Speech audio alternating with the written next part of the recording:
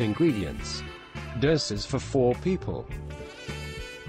300 grams rigatoni. 300 grams boiled cauliflower. Half onion. 4 anchovy fillets. A tablespoon pine nuts. A tablespoon raisins. Half a bag of saffron. Oil. Butter. Salt and pepper.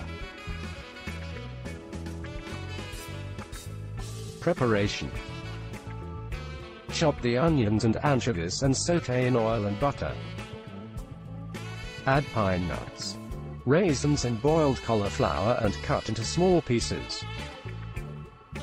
Season with salt and pepper. If necessary, add some of the water. Use a little water in which you boiled cauliflower.